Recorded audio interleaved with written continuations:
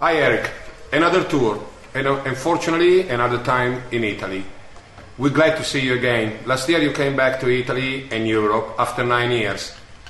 What are your impressions of Italian fans? Italian fans are very, very passionate. And look, one thing that's great is Kiss fans are very great everywhere in the world because they all speak the same language, which is Kiss. Yeah. And that's the beauty and the unique thing about Kiss. But sometimes you go to some countries, and the difference, I notice mostly in like Latin countries, South America, Italy, Spain, sometimes the people are less shy, more open to expressing their emotions to the band. So this is the one thing that's more special about a place like Italy. Oh, yeah. The fans are very passionate, and they're not afraid to let you know. And this is great. Oh yes. So it'll be a lot of beautiful exchange between the band and the fans tonight, I hope. And I think they're going to really like the show. Okay. And after so many rumors about Sonic Boom over Europe as the last tour, we have read that in 2011 there will be another Kiss album. So Kiss is still alive and we're still going to see them live, fortunately? I hope so. I never heard any rumors about Sonic Boom over Europe being the last tour. Nobody told me that. So that's something maybe you or somebody else make up this idea. But Paul has said that he would like to do another record. So I think, we're going to do another tour in the U.S. after Europe. And then I'm sure we'll have a break. Maybe there will be some shows here and there. Maybe we'll go to Australia or maybe we'll go to Japan or Far East for a short run. But I think we'll probably start either the end of the year or maybe the first of the year on a new record. And then maybe by next summer we'll have another new record out in 2011, I hope. Right. I think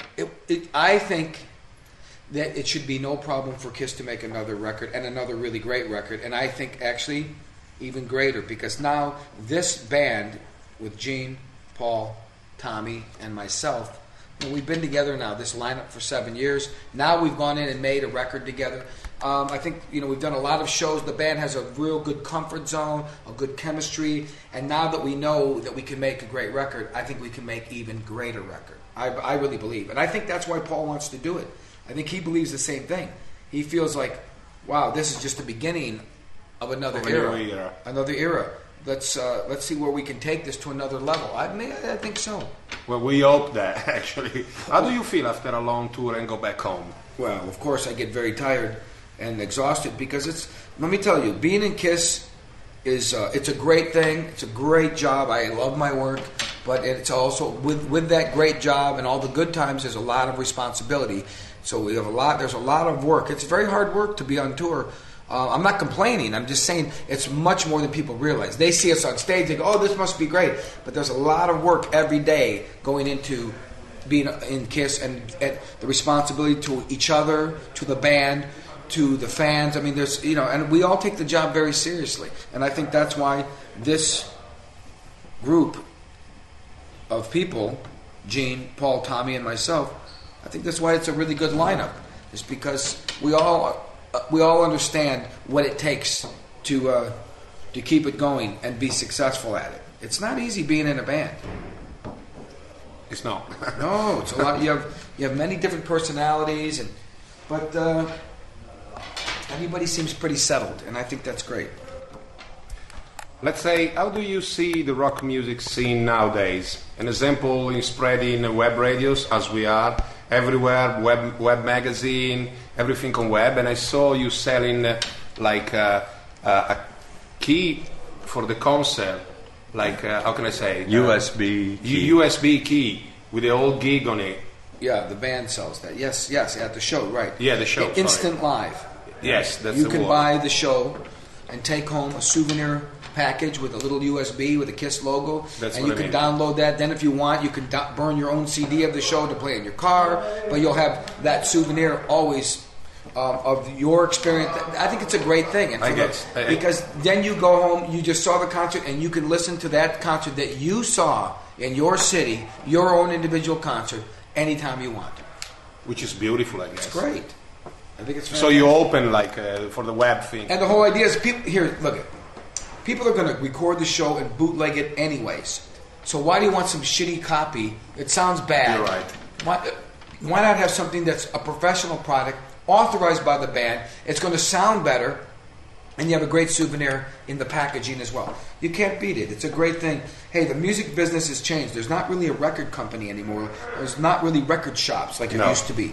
So you have to find new ways to market the band. And the real way for bands to go out and earn and make a living is to go out on tour. And then you have to find ways, while you're on tour, of ways to, since you're not getting record sales, which means they don't get publishing money and all this kind of things, so you have to replace that another way. So you do it through merchandise and meet and greet package and recording. These are other ways to supplement, as we say, something that was taken away. Perfect.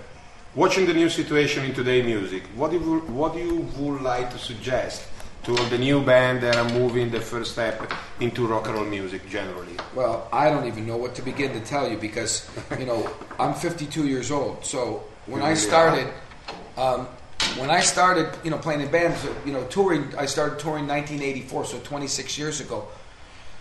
That was a big time for metal, hard rock, hair metal bands, all this kind of thing, and that was the prime time. So I got into the business at a very good time. But I started, playing, drums when I was 10 years old. I've been playing drums for 42 years. So it's been a very long journey. I don't know what to tell any young person because the music business has changed so much that it has to be very difficult for new bands. Because there's not much of a there's no record companies. Yes. There's no infrastructure. So it's got to be, I imagine, very difficult. But the only thing I would tell anybody is, the most important thing is, be serious about what you do. Keep yourself together. Don't get involved with drugs and drinking and all this stuff. Be serious about what you do and be very focused and work hard, practice, and be ready. So if an opportunity comes, you're ready to take advantage. That's the most important thing. Be prepared and be ready because you may only get one chance, maybe only two chances. So you better make sure you don't drop the ball, as they say. Don't blow this. Okay, just the last two questions is, what kind of music are you listening this period? I listen to all kinds of music. On my iPod, I have mostly all the records. Lately, I've been listening to, let me see, what have I listened to lately? Queen. I always listen to Queen. And I've been listening to Led Zeppelin, Queen, Black Sabbath. I always listen to that.